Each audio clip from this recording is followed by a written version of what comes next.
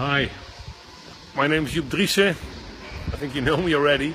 I'm here in a very nice new barn, 4 Lely robots, and we always look at the design behind the 4 robots. How easy can you select from all 4 robots, and how easy can these selected cows also eat and drink? And that's what most people forget. So also your selection cows need to be treated, of course, but they also need to rest, to eat and to drink. And how can you make your selection room here twice as big? It's all possible with smart design.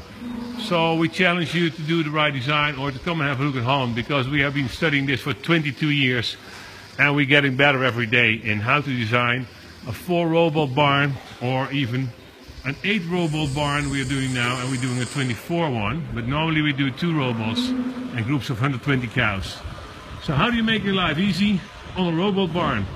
That's a big question, and I hope you learn a bit from what you see today on this farm and on my blog posts.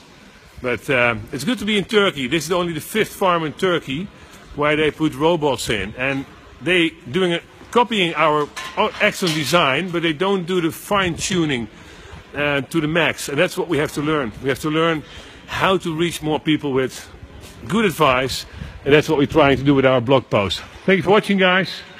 Hope to see you soon on my next trainings. Come to the vet price barn design or cow signals trainings in Holland. It's worth it. Thanks for watching.